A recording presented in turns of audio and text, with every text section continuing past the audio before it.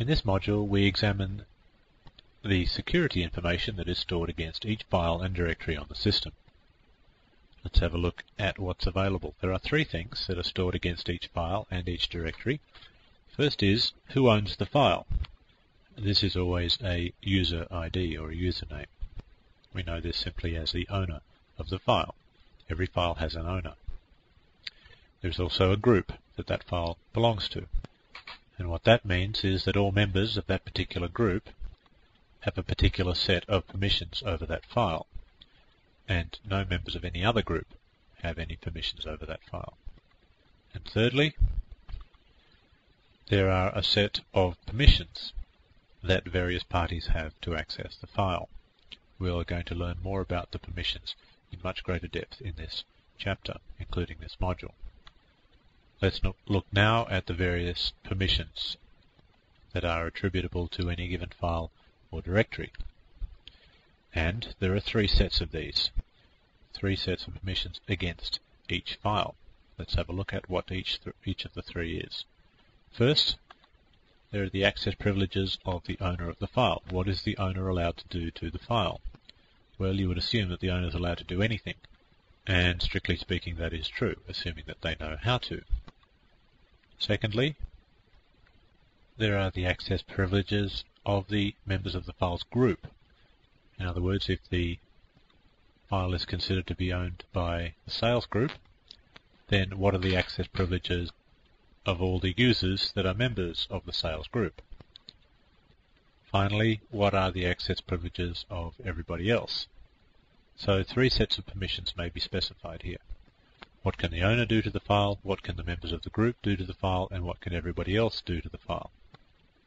It's very important to note that the only person that can change any of these things, and we're talking about the permissions, we're also talking about the owner, and we're also talking about the group, the only person that can change any of the above is the owner.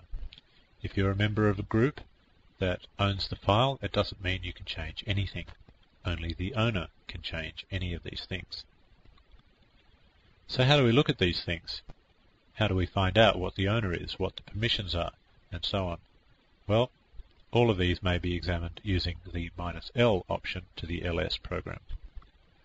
Let's have a look at that -L option right now. Let's see what happens if we do an ls -L. Well, we get the following. We've briefly had a look at this particular way of using ls before, and I've briefly gone through and told you what some of those things mean, but now we're going to do that in some more detail. Firstly, this column here represents the file's owner. As you can see, every file in this particular directory is owned by me. Now, this column represents the group of the file, so the permissions specified, which I'll show you in a second, pertain to all members of the users group. And thirdly, the permissions themselves are over here. That's what all these R's and W's and dashes and X's are all about. Now remember I said that there are actually three of them. Three sets of permissions for the owner, for the group, and for everybody else. Well, there are actually 10 spaces along here, 10 spots where letters can go. The first one has nothing to do with permissions at all. That's the file type. Notice that D is for a directory and dash is for a regular file. But the other 9 are for the three groups that we were talking about, the three sets of permissions. So the first 3 are for the owner, the second 3 are for the group, and the third 3 are for everybody else. So for example, we have an R, W, and a dash for the owner of this file, which is mvirtue. We have an R, a dash, and a dash for the group called users. And then we have an R, a dash, and a dash for everybody else, everyone who's not called mvirtue and everybody who's not a member of the users group. I'll be explaining what the R's and W's and dashes and X's and so forth mean in the next module. For now, I just want you to be able to read this ls-l listing. And it's really not that hard when you know what the various components are. The first letter is the file type, and then there are 3 sets of 3.